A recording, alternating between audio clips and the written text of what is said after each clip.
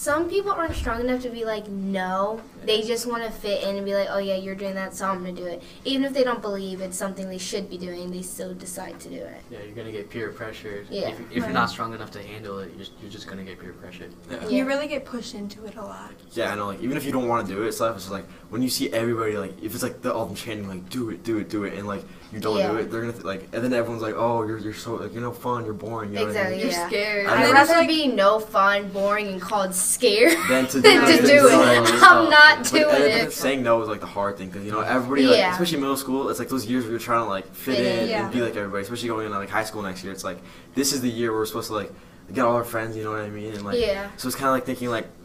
Saying no when people thinking people are gonna be like making fun of you and like not including you with things anymore because you don't do what they do is like it's kind of like just like you don't have to hang out with those people, you know. Yeah, and I feel like if they're not gonna hang out with you because you don't want to do what they're doing, I think it's just not the right friend group for you to be in. And like even if it seems like you might not have like friends, like just because like those aren't the friends you want, you know what I mean? You want people around you who are gonna like support you and better you as a person, you know what I mean? Also I feel like we have to keep in the back of our heads that what we're doing now can have an effect on like our future because there's like stories and stuff like college who like they go through like your social media and things you did when you were like in middle school, and if they see like you did underage things like with substances and stuff, they say like they're not giving you like your scholarship and stuff. So they could always come back. It could come back to you. Yeah, like everything you do is like, especially with like having kind of a digital footprint. You know what I mean? Yeah. Anything you do online, it's gonna be there forever, and it's kind of like.